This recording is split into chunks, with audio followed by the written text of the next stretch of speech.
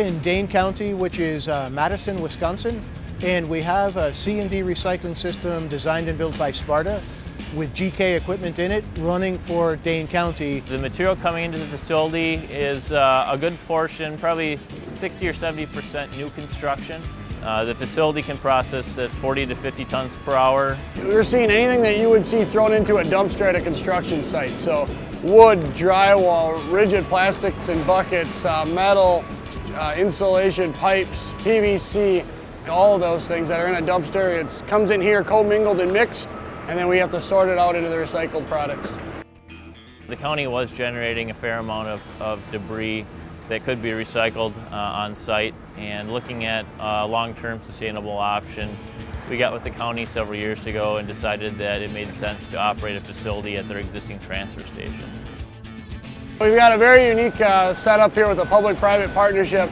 So ultimately, Dane County funded all of the capital costs, the building, the equipment, everything inside the facility. We have a 10-year agreement with a private recycler. They actually run the facility.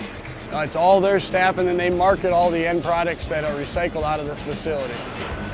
So we modified the building, put on an addition, and then installed a full turnkey sorting system to operate right here at the site. We had 3 different companies submit proposals for equipment. We evaluated those on cost, experience, references, past projects, all those criteria. So we talked to a lot of our references throughout North America. Ultimately, we went with Sparta, and we've been very happy with the equipment and the project in total. As a system designer and manufacturer, C&D recycling is something we're very focused on and very experienced with. So we have a good sense of what the customer is going to be needing to achieve, wanting to achieve, some of the pitfalls they could run into. So we design our way through that so that the system will anticipate even beyond what they may know they need. This system is what we call a dual-line C&D recycling system, and it's a good combination of people and machinery to handle the kind of volume they have. So it's a dual line, 2 screeners, 1 density separator, and then a manual sort line, which helps them get the recovery numbers they're looking for and then some.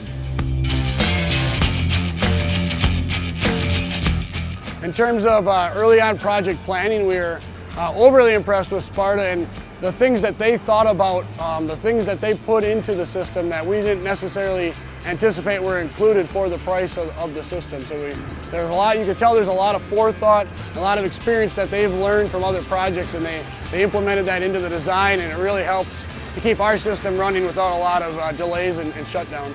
When we started this facility, the project was very fast-tracked.